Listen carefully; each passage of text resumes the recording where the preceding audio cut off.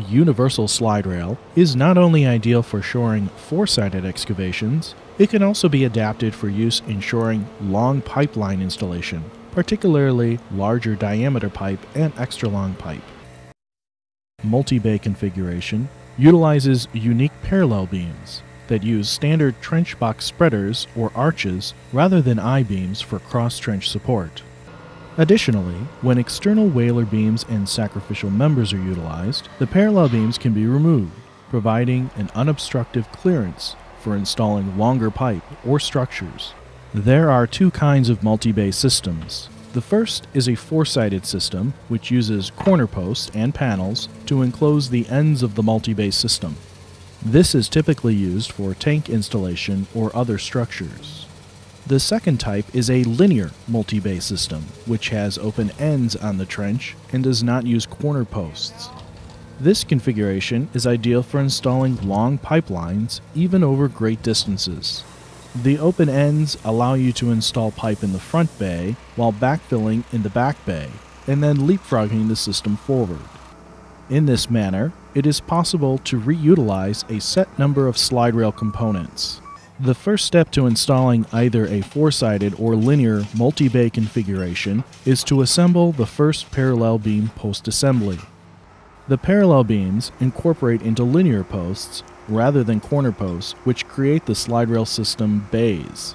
Beginning on the ground, slide a set of parallel beams into the inside face of two linear posts and secure with the twist lock pins set at least 1 foot above the bottom of the linear posts. Now, install spreader pipes onto one of the parallel beams using the top and bottom collars and pin in place. Next, lay the post and parallel beams on their sides facing each other. Block up the ends of the spreader pipes off the ground. With the excavator bucket, lift the post and beam and slide onto the spreader pipes and pin in place. To lift the post beam assembly, attach shackles to the upper ends of the parallel beams and lift from these points. For a linear multi-bay system, the post beam assembly can be laid into a pilot cut leaning against the back bank away from the excavator. Then begin by installing one panel in each of the outside slotted rails on the linear posts. When utilizing a four-sided multi-bay system, the first step is to complete 3 sides of the first bay, similar to a four-sided pit configuration, with 3 panels and 2 corner posts set up and level in the pilot cut. Position the ends of the panels the proper distance apart to receive the linear post spreader assembly. Slide the linear posts outside slotted rail over the T-tracks on the end of the 8-foot panels.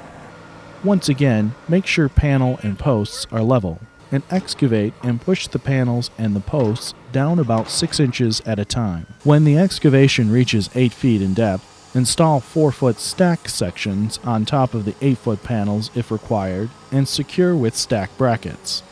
Continue to excavate and push the system to a depth of 12 feet. For more depth, 8 and 4-foot panels can be installed into the inside open face rails on the posts. Continue with the excavation pushing sequence until the final grade is reached. To add additional bays, dig another pilot hole as before, and install 8-foot panels into the outside slotted rails of the linear posts, and repeat the process as before. Repeat the dig and push sequence until the desired number of bays are installed.